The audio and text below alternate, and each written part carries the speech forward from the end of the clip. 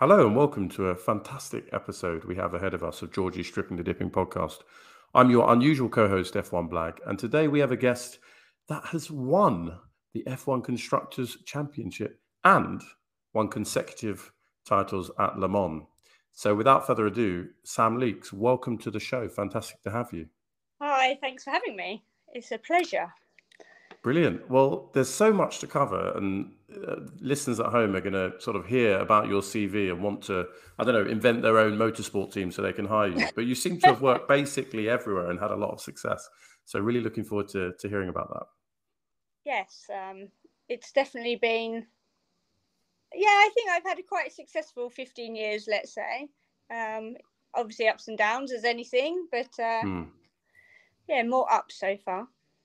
Brilliant. Well, look, why don't we go to the start? And, you know, we often ask our guests when they're sort of starting the podcast, how would you introduce yourself to someone you hadn't met before? How would you describe Sam Leeks? Wow, that's a very good question. How would I describe me? I have, as I previously said, worked in motorsport for 15 years. I loved sport and cars when I was at school. So that kind of started everything off. My parents were massively into cars, and I remember sitting on the sofa watching the F1 with my dad on a Sunday morning back in the day. And I think I always knew I wanted to do something with cars. Although, to be honest, I was more designer, doing design and things like that. But me, in a nutshell, I don't know. I'm quite confident in my work, but then I can be quite timid in my social life. So I sort of have a work Sam and a timid stand at the edge of the room Sam. That's a good question. That's perfect. No, well, we're not trying to do a job interview because I feel like you've already aced those. It's definitely a good question. And so I don't age you too much, but when you're sitting on the sofa with your dad, it's a Sunday morning. Who's on the TV in your memory? What's your first sort of big memory of motorsport, Formula One? Jenson Button, probably, because I remember going to Silverstone with my dad when I couldn't tell you how old I was, but I'm sure it was Jenson's first F1 race, and being there and just having general admission tickets, and it was like a whole weekend. We had like three Friday, Saturday, Sunday ticket. That's my first memory of that side of things. And being a spectator when I was a kid, although I was probably not, I say a kid, I was probably a teenager. But Jenson Button is probably my first real memory. Obviously, I've read a lot about it, F1, and I've read Frank Williams's book and things like that. But if I was going to go down that road, it'd be Jenson Button for sure. Which is probably an unusual answer, no? Well, it could be. I mean, I'm trying to think in the UK, because I got into Formula One maybe the one, like a minor era before when Damon Hill was the guy, but just like after Nigel Mansell. So I feel like there was a progression that goes like Nigel Mansell, Damon Hill. I don't think many people, maybe Scottish people, were into Coulthard, and we're going to get on to the drivers you work with, but go on. I did some stuff with David, not actually working with him, but I did small things for him, like sticker his helmet and things like that, for want of a better word. But he, so I met him many times. But I don't think, for me personally, he came later, really. My first real memory is definitely, I have to say, Jenson Button, because I remember also having a McLaren fleece jacket that was way too big for me, and I lived in it for probably way too long. That's a fantastic image of a young fan that we have there. Yes. So, so you said you were always destined to sort of do something with cars, and I understand that basically not long after graduation, you started working for Red Bull. So, like, what did you study, and how did you end up going from that to Red Bull? Well, I studied vehicle design. It wasn't originally, my plan was to do product design, but I went for an interview at Loughborough, as you do, and showed my portfolio, and they actually said that if you can design a car, you can design a product, but you can't do it the other way around. And they actually said about going to Coventry, which is where I went to university, and I actually turned down Loughborough to go to Coventry. So I got an offer at Loughborough and turned them down, and studied vehicle design, which at the time was Coventry was internationally #1 for automotive design and that side of things. And I was really into art and drawing and things like that. So when I did design technology at school, it was more pen to paper and physically making stuff rather than CAD. But I have to say, it took me quite a while to get my first job in motorsport. I sent so many emails, letters, you name it, to everything, knowing I wanted to get into cars of some sort, having interviews at Lotus Cars in Norfolk, trying to get into even car sales as well. So I wasn't necessarily aiming for motorsport, but it was tough. It was the old, you're overqualified, but you don't have enough experience. But how do you get experience when you're telling me I'm overqualified? So Yeah, but you got your break at Red Bull. So I mean, what were you doing? What was your first job there? Like, and what was it like strolling in? Was that in Milton Keynes, I guess? Was that where it was based? Indeed. It was. I was a junior model maker, was my first role there, which actually went quite well with my university degree, because we did work in the Myra tunnel in Nuneaton. Yeah, Nuneaton. So we did some like funny little models and things like that, and did an aerodynamics course. So working in the wind tunnel was quite exciting. But it actually took them 4 months to offer me the job. So I thought I hadn't got it. I had gone up there for the interview with my portfolio, all smart in a suit. But 4 months later, and suddenly I was moving to Milton Keynes. Wow. First week spent in a travel lodge, I think, if I remember correctly. It was very, very basic. But my best friend lived there, so it was nice to know people up that way. But it was pretty daunting. But it was probably less daunting then than it is now. Really? They had the big trophy cabinet in their reception and things like that, and that wasn't a thing when I started there. And I couldn't believe it. No, well, I mean, clearly it's a huge achievement. And, I think, did you join in something like 2008? So just before they started winning all the Constructors' Championships back to back? Yeah. So, and Seb's first win in Monza in Toro Rosso. Ah, yeah. So I joined, That trophy cabinet, just coincidentally, as you arrived, started to get full. So, you were doing a great job making the models for the wind tunnel. Yeah, I mean, obviously, it's definitely not just me. No. But that credit. But we're hyping you up here. We're hyping you up. So, like, we're going to switch into like a bit of F1 news in a second, because there is a story that apparently it could be that 3 teams have breached the cost cap in 2022. We saw that it was Red Bull that breached the cost cap in 2021, and obviously there's a year's delay when the auditors, obviously billing their hours, take a bit of time to add everything up.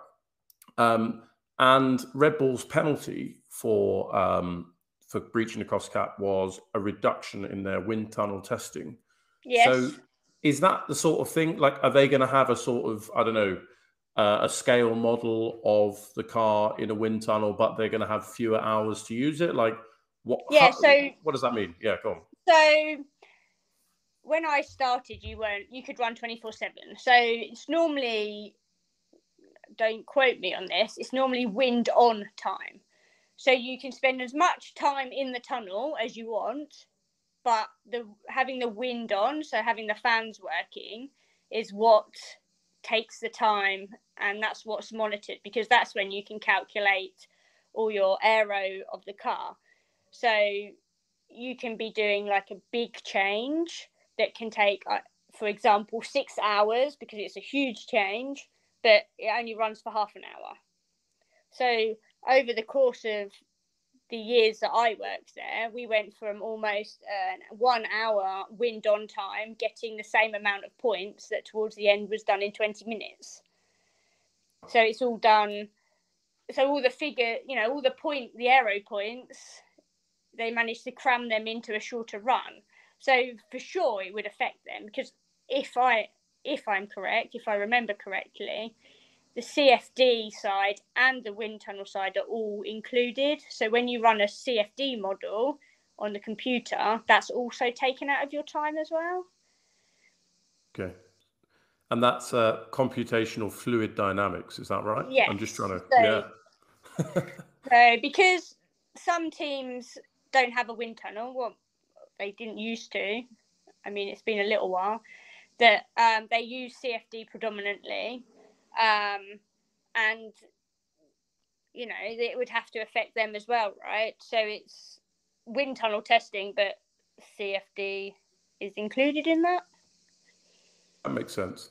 And so switching back to, to close that point off, I guess, at time of recording, nobody knows whether there are indeed 3 teams that may have breached the cost cap, and we don't know which teams there are. Everything else is speculation. So let's see what happens. But going back to your time in the actual Red Bull wind tunnel, I could have got this wrong, but isn't it an old World War II wind tunnel that they use? Yeah, it's incredible actually. So it's they used to have Concorde there and developed a lot of Concorde in the tunnel, and there used to be a room at the very top that had loads of artifacts and old wooden tiny little Concorde model that they used to run in the tunnel. But it's amazing piece of kit. It's obviously it's survived such a long period of time and has gone from aircrafts to Formula One cars, which I guess they relate to each other in many respects. So absolutely. Well, I hear that Red Bull are going to build a sort of state-of-the-art modern one, but the fact that so when were you working there? Let's say 2008, and then for a few years on, that's what must have been about 60 years old, let's say, the wind tunnel at that point. That's pretty impressive, right? And I think you wouldn't have known it apart from finding those artifacts. Let's say, okay, the lift that was inside was a very old wooden lift that you didn't want to get trapped in because there was no exit. But it was, it evolved with Red Bull over the years because they had to keep up with regulations, and then obviously car sizes and things like that. So it wasn't, I wouldn't say it was very original on the inside, apart from the working area, which was where you would have your toolbox, for example. Okay, well, that's interesting. Yeah, us sort of civilians only see the outside of the building, so it's fascinating to hear that it could evolve with the times inside. And you were with Red Bull for quite some time. You mentioned that you didn't work with David Coulthard when he was a driver. He may have just left, I guess, but it would have been the era of Vettel and Webber, right? Yeah, so Coulthard was there for my first. Oh, cool. So I think he was driving. Yeah, could have been. Yeah, now you're testing my knowledge, and then I think Mark took over the following year.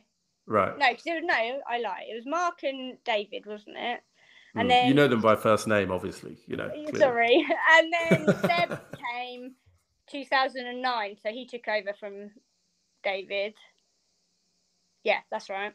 Because had his first win in the Toro Rosso, and then the following year he came and joined us. And if I remember, he was driving an F1 car, but he didn't have the ability to drive in the UK, which we all thought was hilarious because he was like super quick, but he wasn't old enough to be able to drive around Milton Keynes. So. With all its roundabouts, exactly. If you're from outside of the UK, just look at a map of Milton Keynes, and if you're American and don't know what a roundabout is, like, be filled with dread. Come and get a hire car and try Milton Keynes. I don't know. Yes, I don't know. Maybe it's not that bad. So I don't know. Yeah. You were there for a while, and so I guess, were you there when Vettel left? Because I'm thinking Ricciardo would have joined. Yeah, I was actually, and I was so proud of Seb getting his job at Ferrari. Like, the whole team was super proud because we all knew that one day it would happen. And we'd watched him grow, into this amazing person. And he was an amazing person, not just on the track, but all the time at the factory.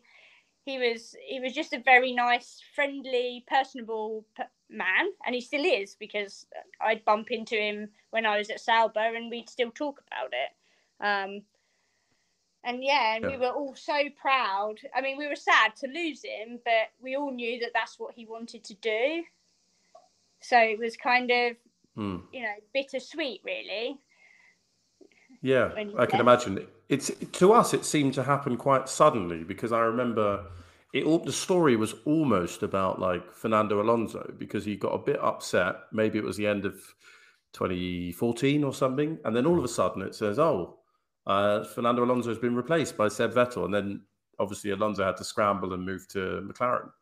Did you had a kind of longer term inkling that it was his life, maybe an ambition of his, but how quickly did you know that it happened? What, that he was leaving? Yeah, that suddenly he's kind of not going to be your driver. Yeah, Red Bull were quite good at trying to get the factory and that side of thing, people to know before it went out in the media. Oh, that's cool.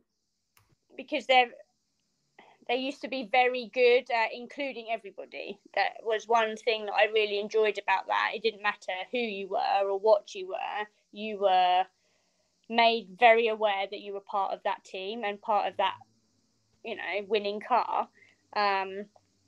But it's hard because I don't really know why we all knew that he was going to go to Ferrari, whether he told us that or we just knew. I'm not sure, but he was. I was super proud of him. It was like Red Bull, he did really well, but then Ferrari, was one step for him. If you compare his time, sort of his peak at Ferrari, versus anyone else that isn't, maybe Michael Schumacher, he came, like, maybe Alonso in 2010 or 2012 came close, but like Vettel was leading the championship in 17 and 18 and looked pretty solid for a while there. So, he had a good go at it, and it was during the kind of Mercedes domination. So he did, it's a good achievement for Vettel. I think so. And I think although he didn't, wasn't as successful as he wanted to be, I think in a career aim, he always wanted to work for Ferrari, and he did it, right? So in that respect, he might not have won many trophies or championships, but he achieved what he wanted to achieve. And I think if you look at his career in general, and he went to Aston Martin and now he's left, but I think he achieved what he wanted to achieve. No, and absolutely. He did it well, right? So, So here's a question for you, right? Because I mean, you've worked in Red Bull, you know what the culture's like. You kind of give an impression that it's an inclusive culture. There's a team spirit. From the outside, not everyone would see that, and we might see, some of Christian Horner's sort of politics or mind games or whatever you want to call it. He's obviously extremely competitive. So, like, and if you look at Vettel, maybe it's because we don't like winners, ? When we're not the ones winning. his kind of reputation seems to have completely changed from the years that he was in Red Bull. You know, his personality seems to have come out since he's sort of retired or went to Aston Martin. What did you feel Red Bull was like? Can you recognize that characterization of the team, that maybe it's kind of win at all costs, or do you think that's just sort of sour grapes from someone like me? I don't know. I think looking at it now, it's very cutthroat, but I don't think you go to Red Bull without knowing that it's like this possibility. But I wouldn't. When I joined, it was quite a small team, and everybody knew everybody, and everybody said hello to each other in the corridor. And you know, the receptionist Thelma knew your name as you walked in and said hello every morning, and it was And if we won a race, we had a race debrief, and everyone was thanked, right from the cleaners, you know, right up to top management. It wasn't. You know, you were made very clear that without the cleaners cleaning your workspace, you didn't have a clean workspace to come into in the mornings and things like that. So it's media is difficult. You know, at one point they were making Seb out to be this horrible person, but actually he was generally very nice. You know, even in his later years, him cleaning the grandstands, but at Red Bull he would stay and help the boys pack up and things like that. But, you know, the media is there to cause a ruckus, and they do it very well, right? So no, they've got a narrative, and I suppose they're trying to get eyes on their outlet, whether it's TV or the internet or newspapers or whatever. So you were a model maker, so you're working in the wind tunnel. So to some extent, you were in the same sort of division as Adrian Newey, right? Yes. I mean, go on. I was going to say, he occasionally, when we didn't have restricted hours, would ring us up during FP3 on a Saturday morning and say, I want to try this gurney on this part, and we'd have to run it in the tunnel before it went on the car, and they were working hand in hand. You know, he'd wait for us to test it in the tunnel to then say, right, boys, we need this on the car at the track. So wow. And a gurney, is that like sticking a bit of, I don't know, something onto the rear wing or something? Like you have to Google it. It's definitely a good Google, because it's named after the man that invented it. Dan Gurney, yeah. But it's basically, a bit sticking up to make. How would you describe it? Something vertical on a horizontal surface, let's say. Well, we will all frantically Google gurney now. Gurney. Before we move off F1, because you know we need to address your success at Le Mans and also inquire about Penske. You also worked for Williams after Red Bull, and then latterly you worked at Alfa Romeo. Do you have any sort of big memories from those days?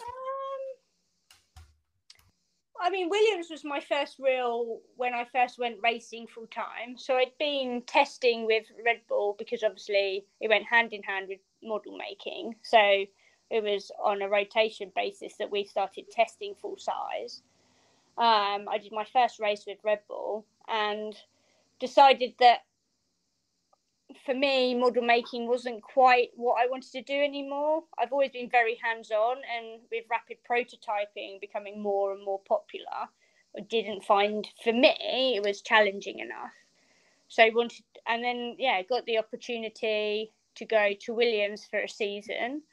And, was a bit of a no-brainer to go and see what that was like full-time. Obviously, less races, and I didn't actually get to do the whole season because of my notice period at Red Bull, and having been in the wind tunnel meant that I wasn't allowed to be released early, because I'd obviously seen stuff for the new car, etc. So I mean, I probably wouldn't have been able to describe it or draw it, but you know, it's just protocol. But I kind of dipped my toe back into the F1 circus, but I don't want to say it's not for me or that I'd never go back, but I didn't find it very challenging. I say quite often that it's an engineering world, F1, and it's very fulfilling as an engineer and challenging, but as a mechanical technician, I would say repairing or preparing a car for Le Mans is a bigger achievement, because you have to, it has to last 24 hours, and if the car fails on the track, you have to be able to know how to repair it or what you need to do. And with a 2-hour race, I think that's less critical. I've probably just damned my career in F1 ever again. No, well, that could be your opening gambit in an interview. You could say, well, I find F1 easy, so if you want to hire me, I can, make it look extremely easy. You were at Williams when they had Massa and Bottas, and then Yes. Alpha, hopefully when they still had Kimi. So you've yes, kind of Kimi been and with some Antonio. amazing drivers. Antonio Giovinazzi. Okay, Yeah. so you've had some really big names. Yeah, he just won Le Mans, didn't he, as well? So yeah, really right. fun. It's coming full circle. Yeah, in a Ferrari, which we'll get on. In a Ferrari, yeah. Yeah, right. Who would have thought that? So let's pause on that. We'll come to Le Mans in a second, but on this show we play a game called Taxi Dinner Avoid, and the reason I mention the drivers you've kind of had in your team when you've been racing is because let's do a special edition of Taxi Dinner Avoid, which is you have to pick a driver that would drive you to dinner because they're a fantastic driver. You got to pick a driver that you'd have dinner with because they're like interesting character, good kind of company, and you got to pick a driver to avoid because a bit annoying or whatever. So why don't we play the Sam Leeks edition, which is it can only be a driver for a team that you've worked for during that time. Taxi Dinner Avoid, and no pressure, right? I'm not trying to damage your career, but Taxi Dinner Avoid. If we're doing F1? Go on, yeah. Or, I don't mind if you want to do Le Mans as well, but it's up to you, Well, we do. F1 is a bit easier because there's less of them. Yeah. I'm gonna go. If I was going in a taxi, I'd go with Nick de Vries, even though that's controversial now. However, I really like him. I've worked with him as a test driver, and I was super proud that he got his drive. Okay, not such great news now, but I reckon I'd have a good conversation with Nick in the car on the way to dinner. Dinner's a no-brainer. It would have to be Seb because, he's just great. And like I said previously, even when I was at Sauber, Alfa Romeo, I'd bump into him at the airport and he'd still chat to me, all these years later. And I think that's important. Avoid would be Lance Stroll. He gets quite a lot of avoidance actually on the show. Does he? Odd. Yeah, I don't know why. I did some testing with him when he was rather young, and I would not say any more on that. Okay, so Aston Martin is not in your future, I'm guessing, right? But that's fine. That's fine. Maybe that's why I've never got a job there. Maybe. Yeah, you turned them down, exactly. Okay, that's probably the best Taxi Dinner Avoid we've had. It's literally evidenced by real life experience. And you mentioned Nick de Vries. Like, it is a shame, and I don't think he had a fair chance this season. I don't think he did particularly badly. That car, go back 3 seasons, and Gasly was like unironically getting top 10s and sometimes top 5s. And that's not the same car that they've got now. So, yeah, it's a real shame. No, and I think for me, the biggest thing was the way it was handled. Because I don't think they said thank you enough to Nick. No. But, normally there's a big, thanks for doing this, blah, blah, blah. And it just seemed to be, Danny Rick's an amazing guy, really happy that he's back. And that's fantastic. But to what cost to Nick, that's the bit of F1 I think is very ugly. So. Well, there's only 20 seats. It's kind of like musical chairs. And I mean, maybe when you were in it, it was when they added a few teams. There were 26, obviously 3 teams hopelessly off the pace-ish.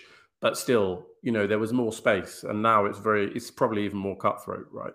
Yeah, but they did it with Daniel Fiat, didn't they, as well? Oh, yeah.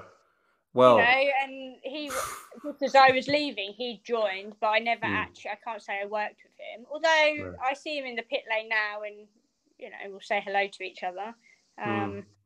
But yeah, he got kicked out for Max, if I recall. Yeah. Yeah. Yeah, I missed the Max era. Okay. I had already left before the controversy started. So he couldn't be in the taxi dinner avoid game. So you avoid reference. Fantastic. Yeah, it is a shame what happens to drivers when they get cut like that. And I hope that Nick finds a new path. I mean, Albon has managed to do that. Kvyat had another chance and did okay as well. So yeah, I'd like to see Nick back in WEC. I think he was. I think hopefully, that's, and he did extremely well in Formula E, didn't he? But I'd like to see him win Le Mans. So. Yeah, he'd then have a sort of modern triple crown if he somehow won Le Mans or something. Yeah, true. Yeah. That'd be good. Although I guess he has not won a race in F1. But there we are. Let's ignore it. Let's skate over my lack of knowledge. It's fine. So no, that's fantastic, and it's a good segue. Before we talk about sports cars and Le Mans, if you're listening at home and you've got this far into the episode, please drop us a like if you're on YouTube. Give us a rating, put a comment, and just follow us on our socials. So we're at Strip the Dip on Twitter, the same on Instagram, and if you're our 500th follower, maybe there'll be something special for you. But I can't promise anything, and who knows?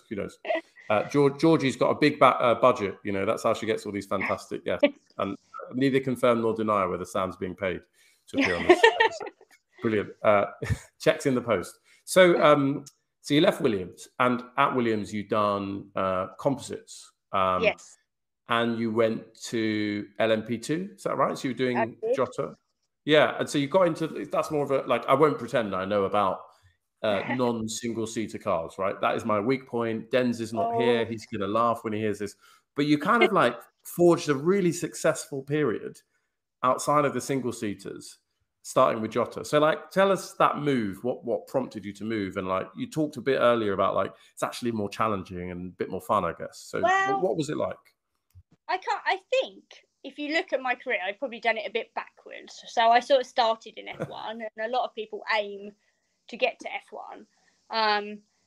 But to be honest, when I left Williams, it happened to be when, was it Manor went sideways a little bit. So there was quite a lot of competition looking for jobs. And Jota are based down in Kent, which is where I grew up. So my family was down there. And I don't actually know how it came about. I think a recruitment agency put me forward, and then Jota approached me directly because the fees for recruitment agencies can be, for a small team, because Jota are very small back then, can be quite expensive. I'll probably get people into trouble by saying that. Yeah, for legal reasons, they approached you directly, and it was nothing to do with the email that came from recruitment agents at all. To be honest, I can't remember the ins and outs of what happened. Perfect. It was more because it was down in Kent, and my nan was getting older, and and things like that. So I moved down there during the week. I stayed with my nan, and then went back to Milton Keynes and the weekends. And yeah, they just got a brand new Orica LMP2 07, which was a new LMP2 at the time for Jota. And yeah, they were looking for someone more permanent as a composites technician there, because they knew that they were going to run two cars, and it was going to be a bit more technical. It was more aero dependent, and and things like this. So I spent a season with them, and we were very successful. We could have won the championship, but unfortunately we had a technical difficulty, and that gave it to Rebellion at the time. But winning Le Mans was, we made history that year. We were the first LMP2 to ever lead Le Mans, and the first LMP2 to be on the overall podium. So it was, I had been to Silverstone to watch WEC, but I can't say I was a huge follower. And I'd been to Le Mans a couple of times, but I hadn't followed it like I had F1 as a kid, because it's not as accessible yet. I hope it will become more accessible. And you wait a second. How does this work? Was it that the top category had a load of car failures, or like Yes, there weren't basically. many? Yeah, well, like that's an amazing achievement to be in the overall top 3. Yeah, so LMP1 was the top class. Then you had LMP2, and then you had GT. And my friend was the race engineer at Porsche, and I remember we were leading because they had to go into the garage. I'm not sure what the failure was. I can't remember. But they'd gone into the garage, but they were like 5 seconds a lap, if not more, quicker than us. And I remember texting him while we were leading, saying, "Come on, let us win. This will be amazing." And he was like, "Sorry." Yeah, I mean, they were just a lot quicker than us, so because they were the top category, right? But yeah, it was a huge achievement. Toyota and whoever else, Audi, I guess, had failures. But you're so focused on your race that you don't really follow everything that's going on during the race. So, yeah. And I'm looking at your drive. I've got the Wikipedia up, right? You work for people that have a Wikipedia, so that's like kind of a big deal. The only name I recognize is Alex Brundle. So did you meet him? Like, he seems like a really nice guy, right? He was in the 37 car. Yeah. Okay. And then who was he with? He was with David Cheng and Tristan Gomandy, and in the other car, which was my car, we had Hopin, Thomas Laurent, who is now like a little brother to me, and we had Ollie Jarvis, who is an amazing guy. You know, he keeps in touch with me, and we often say hello and in the pit lane and things like that. So it was, yeah. Alex Brundle, you know the name because of obviously his dad, right? So yeah, and his commentary as well. Alex is getting ready to take his dad's job, right? He's getting good. Yeah. Yes, but if you were to look at it in a WEC perspective, I would say Ollie Jarvis was the big name in that team that year. He was, yeah. He was how fast do you need me to be? How many seconds a lap quicker do I need to be? And he'd do it. Wow. So that's quite impressive. Yeah. So before we jump on to Toyota, and I think, we can't underestimate the success that Toyota had in the series. Could you break down what composites technician or head of composites, all that, what does that person actually do? What are you doing in a 24-hour race, for example? So I would say I am responsible for anything carbon fiber, but predominantly the bodywork and like aero setups and things like that. So if you have a crash and something's hanging off, it's my responsibility to repair that and have bits ready to change it, etc. When I first started, there was a lot more aero allowances, so you could change flap angles during the race and things like that, so you could prepare spares to have a different aerodynamic performance, so they could pit stop, change, and then carry on. So I always say, yeah, I'm responsible for anything carbon fiber. If it breaks, it's up to me to understand why and repair it appropriately and get the car back on track. So, yeah. Amazing. Well, my co-host who isn't here today, Dens, he does a bit of sim racing. And, I always take a shot at him. So this is the shot of the episode. He likes to crash. And then, he loves barriers. It's one of his favorite pastimes. And I can't talk. I don't know how to do sim racing. But anyway, it's fine. I can, from my armchair, I can take the mic.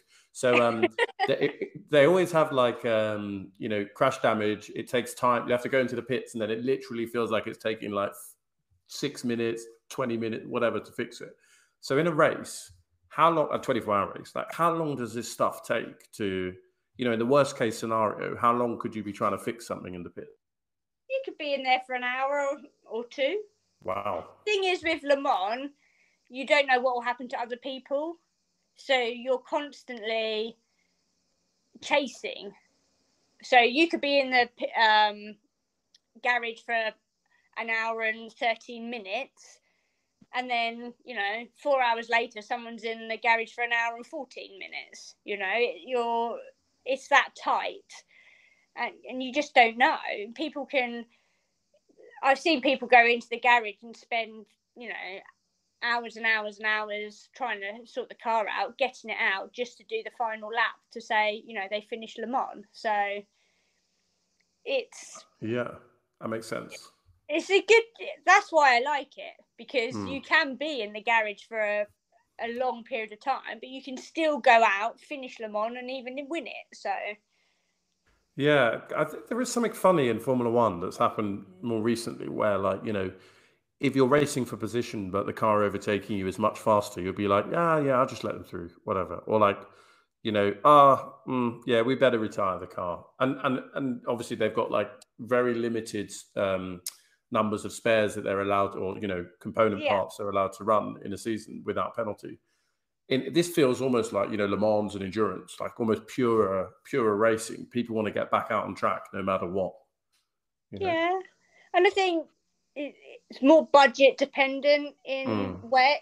You try and have as many spares as you can, but if you crash 5 times, you're going to be without, and that would be then somewhere where I'd have to step in to try and make something that could go back on. So in Le Mans, for example, my job, if we crash, is extremely busy because we might have 3 spares, but we might need a 4th.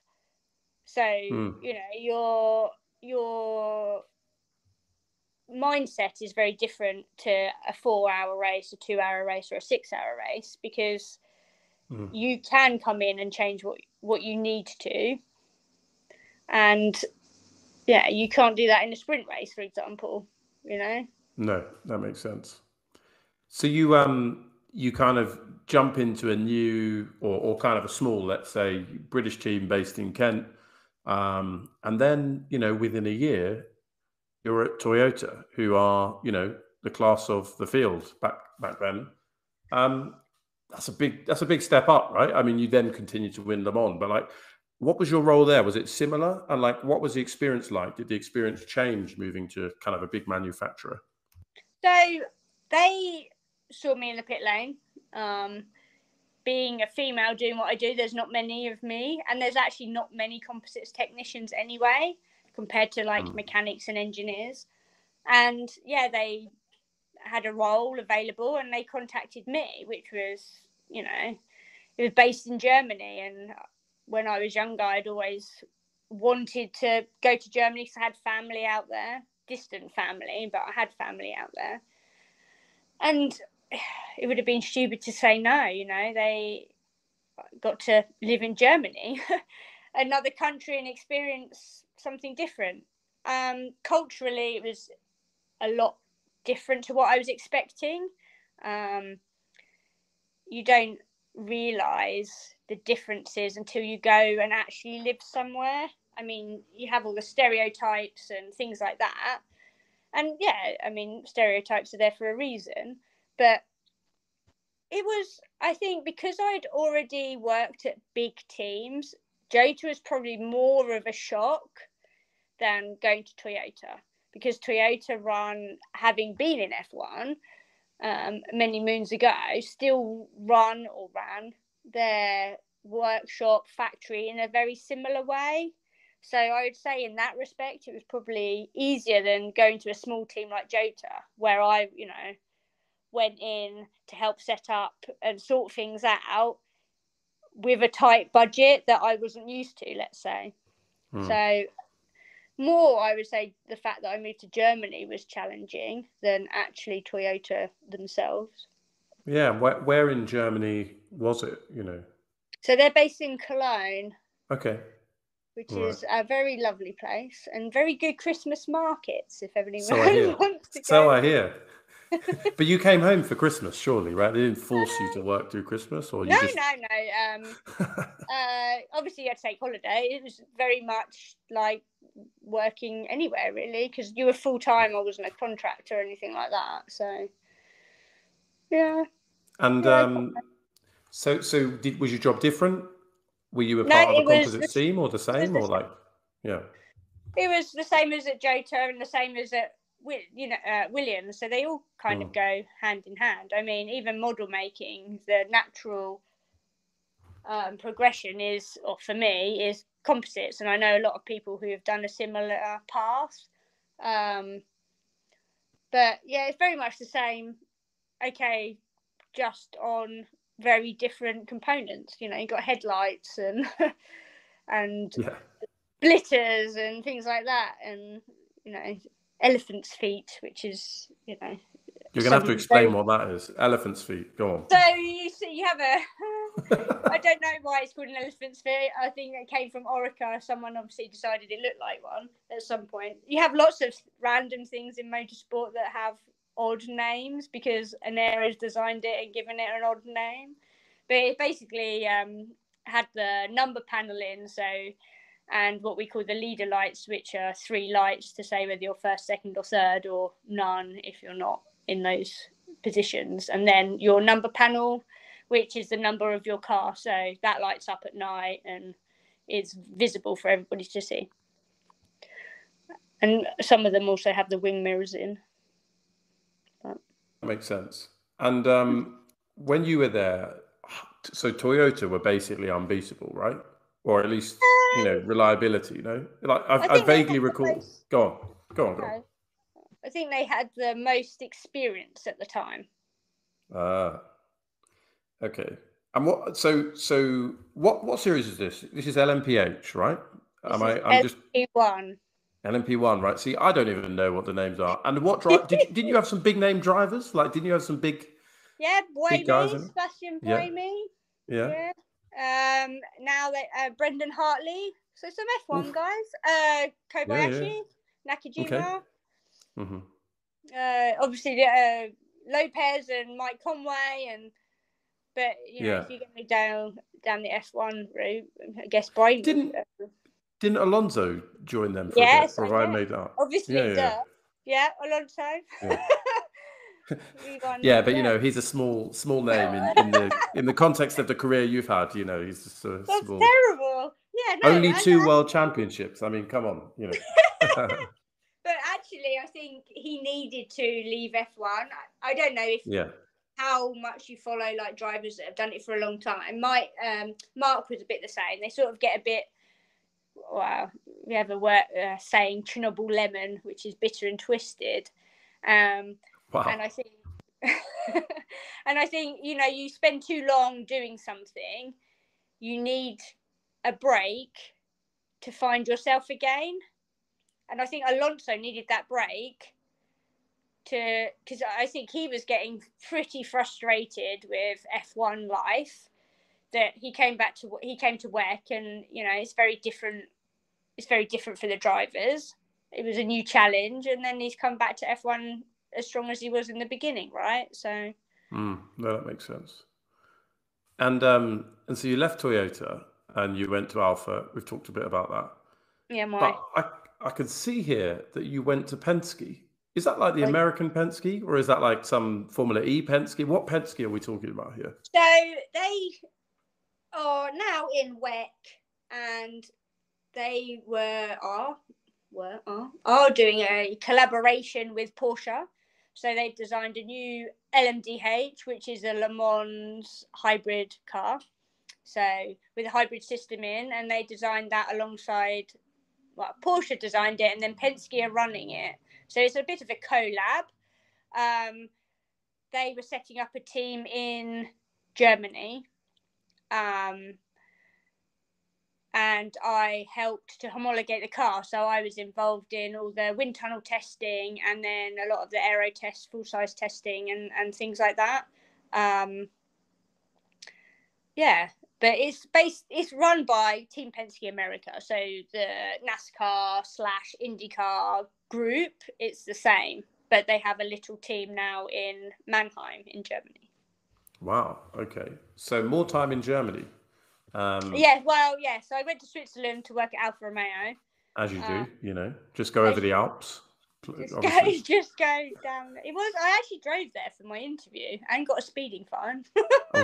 Well, that's par for the course. You should get a speeding fine if you want to be a motorsport. I mean, no, kids do not speed. Switzerland is notoriously bad for cameras on bends that the UK, for example, would not have for safety reasons. I see. People don't brake on a corner, for example. Yeah. But the Swiss are known for a good fine. But yeah. So I left Alpha. I did a season with them, and decided it wasn't really. I don't know. It's a lot of races, and it's a lot of time away, and you never really get 5 minutes to yourself. So your bags, or your suitcase is packed all the time. You do the washing, you put it back in the suitcase, you go. That's. And I think for me, I needed a bit of a better life-work balance, and it's hard to accept that now because I find it bizarre having more of a life, if that makes sense. I don't know what to do with myself. Yeah, exactly, right? What are you going to do with all that time? I just realized, because we didn't really contextualize all these moves in around COVID, because clearly you were with Toyota for the start of COVID by the looks of it, and then even going to Sauber or Alpha, that would have been just as things were opening up, or the year after. Did that affect your experience? Yeah. So I had, towards the end of my time at Toyota, I struggled with some various things, and COVID hit quite hard because I was in Germany and I was still working, so we just went on to shifts. But everyone in other countries were on proper lockdown, weren't allowed to leave their flats. Or it was a lovely time. We all got to watch a lot of Netflix. I was still working. It was almost normal for me, and it played quite heavily mentally on me, to think, well, this is ridiculous.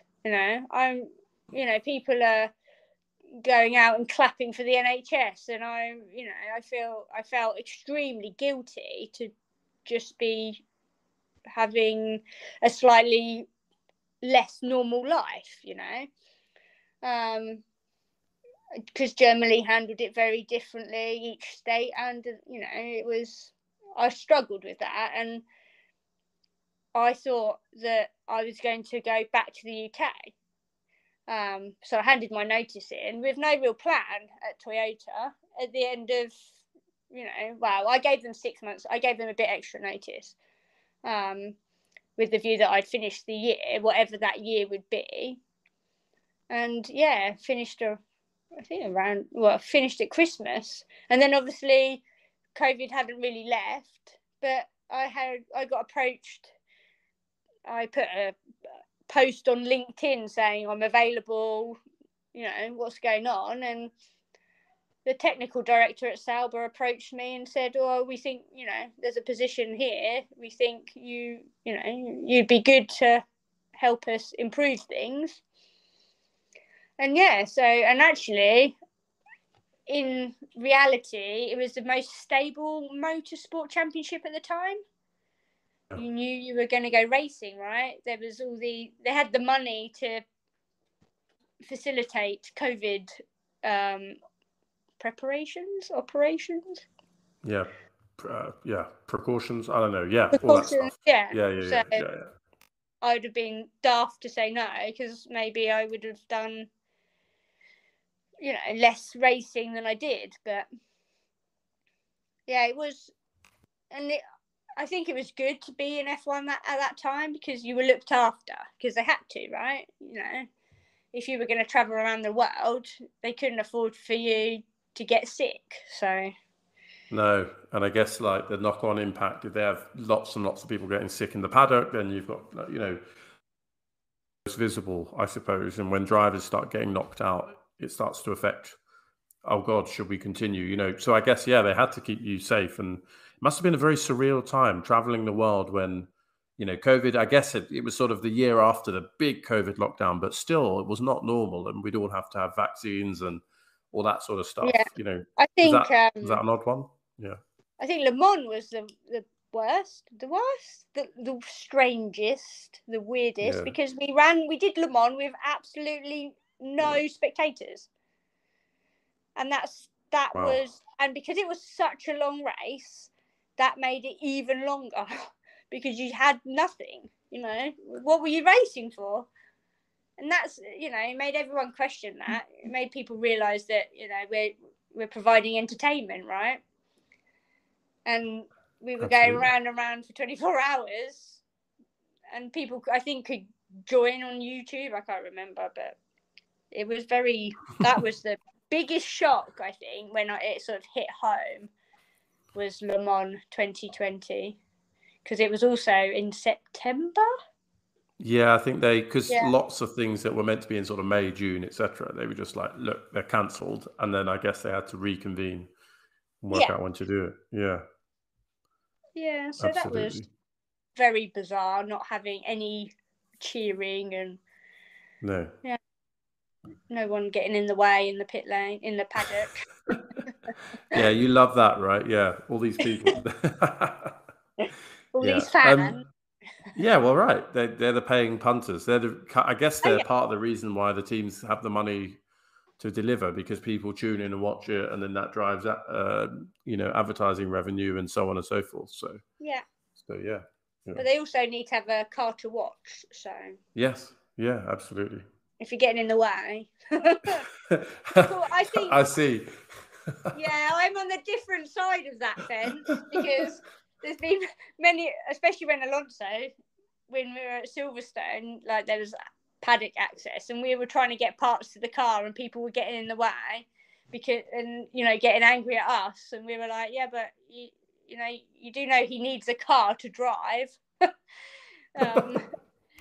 But it's that, I mean, that's just frustration, because we're working, and people, you know, the people don't realise that, you know, we've got tight deadlines to meet and stuff like that. So no, understandable. So look, Sam, before we hear a bit more about what you're up to now, because I think you're freelance, one more game, which is, you've talked about all these, you just mentioned Silverstone, but like, you've traveled around the world, you've been in multiple series. If you could pick one car for a hot lap around one track, what do you think you'd pick? I would pick the Nordschleife, because it's obviously the most epic track ever, and it's long, so you'd get exactly right. You get longer. Right? I don't know what car I'd choose. That's a good question. Twice you've got me on that one. Yeah, see, right? Yeah. We asked the real questions. I really don't know, because it's difficult. Well, have a think about it. Maybe you can reply on Twitter and tell us, like, a week later. Do you know what? I'll have a sudden epiphany. It's a Ford Transit van. That's the car I want. Yeah. I would love to have a VW Caddy. Split screen with a Porsche engine in, but I'm not sure I'd want to go around the Nordschleife with that. This is the level of specificity. You're thinking of tailoring the car to the track, and that's not.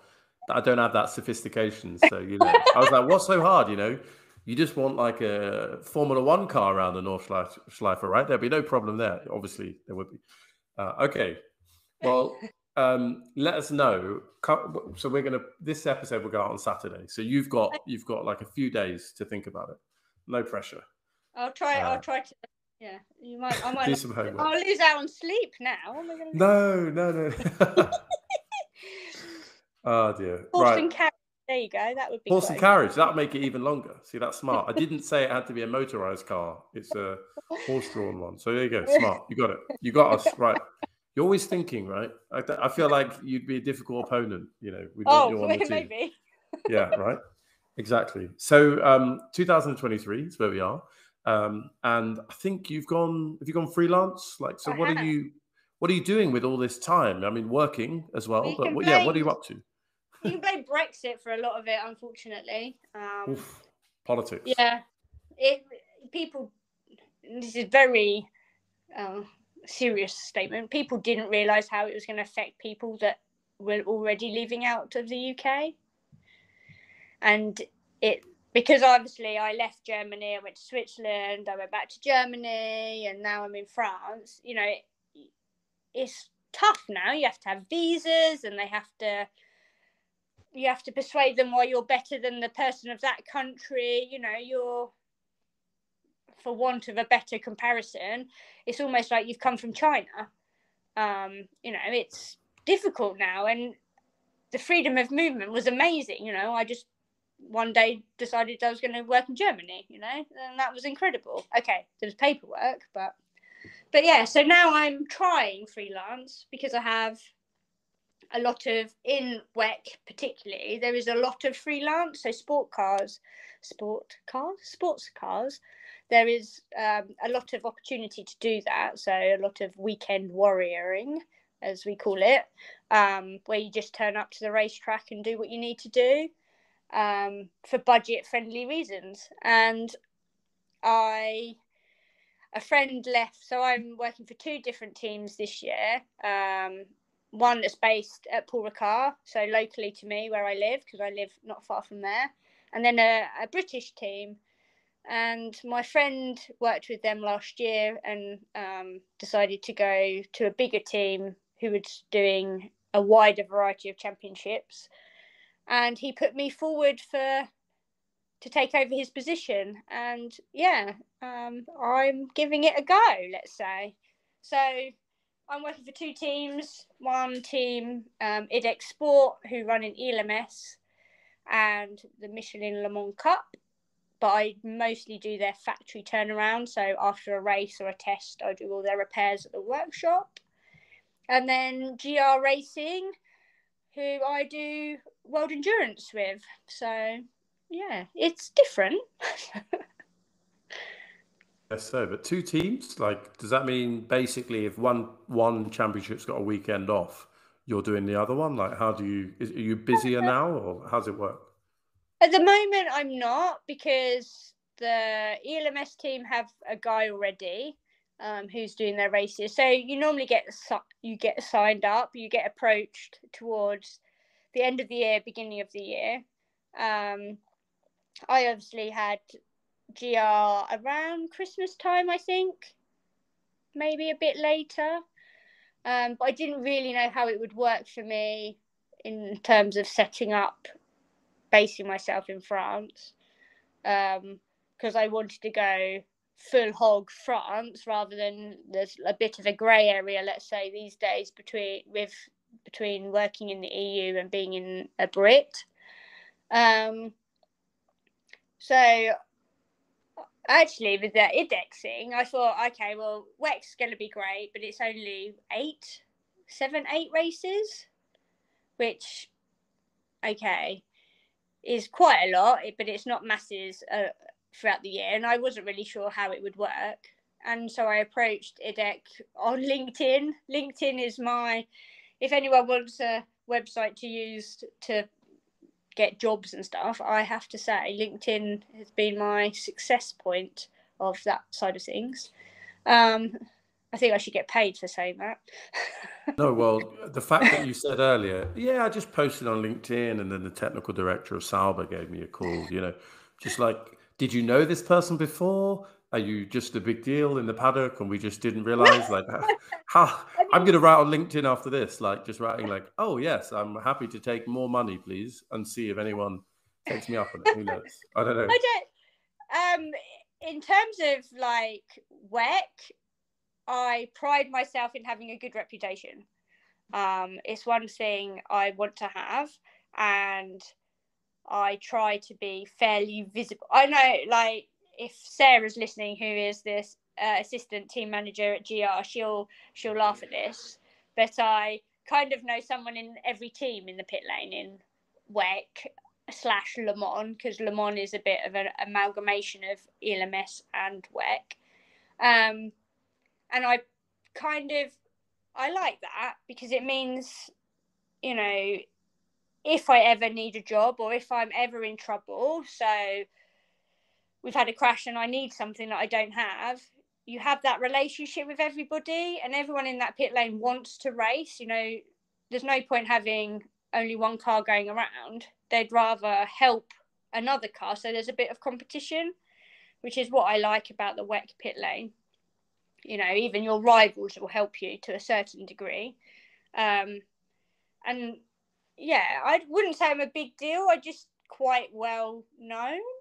Is that very big-headed to say that? Oh no, and you definitely didn't say you were a big deal. I was just pretending that you'd said that. No, not at all. Yeah, no, I wouldn't say that. It's not my style. No. But I don't know about the technical director. I think LinkedIn is a really good tool,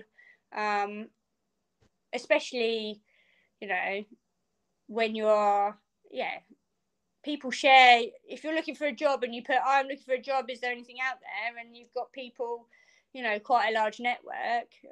For me, so far, I would say almost most of my jobs through my career have been through LinkedIn.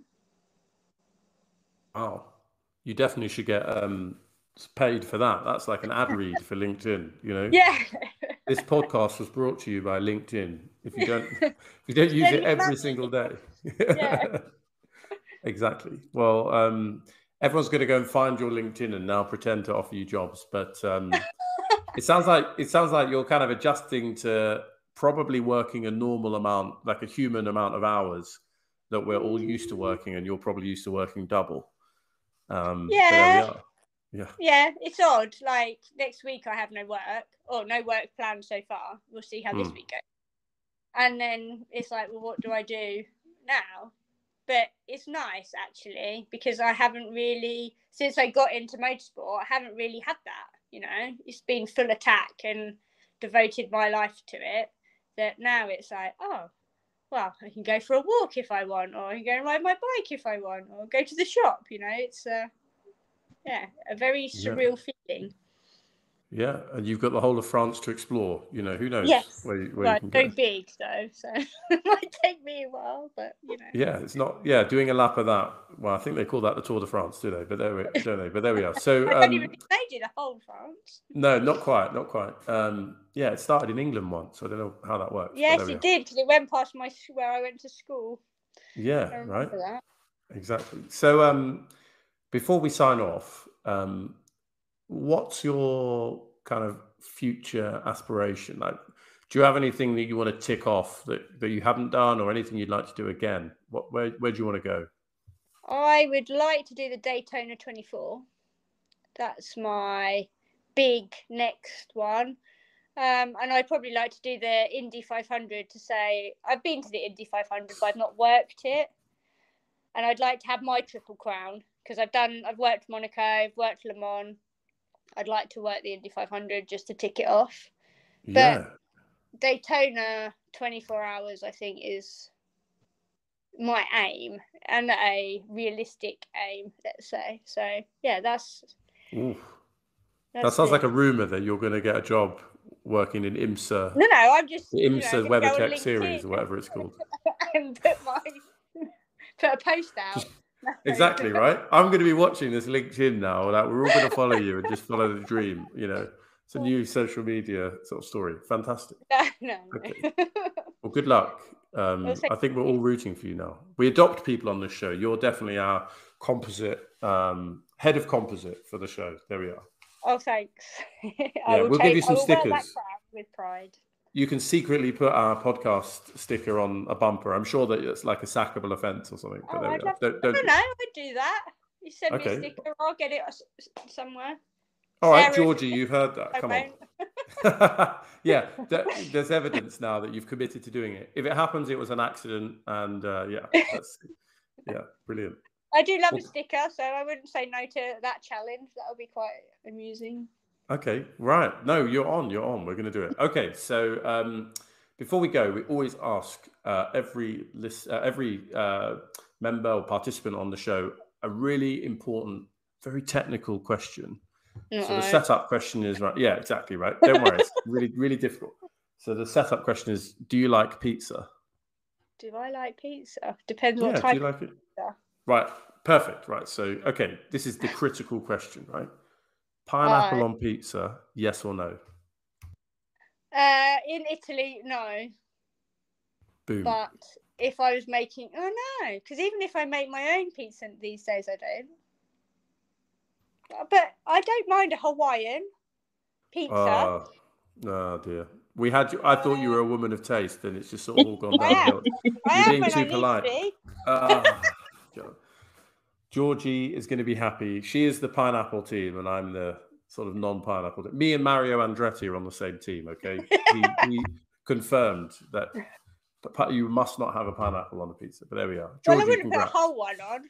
Yeah, not with the green bit on it. Yeah, that'd be ridiculous. You know what we do?